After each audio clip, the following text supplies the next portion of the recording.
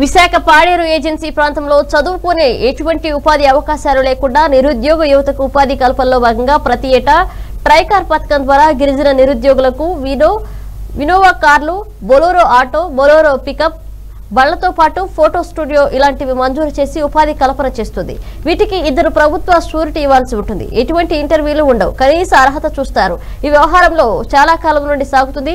కానీ ప్రస్తుతం వీటన్నిటికీ విరుద్ధంగా పాడేరు ఐటీడీఏ పీఓ ప్రణాళిక సిద్ధం చేసి నిరుద్యోగులకు ఆశలకు నిరాశపరిచే పరిస్థితి ఏర్పడింది.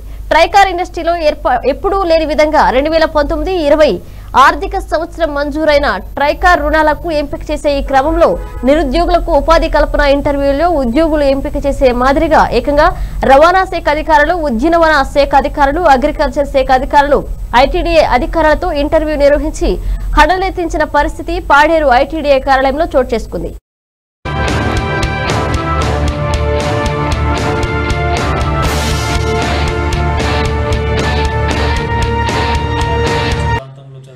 ఎటువంటి ఉపాధి అవకాశాలు లేకుండా నిరుద్యోగ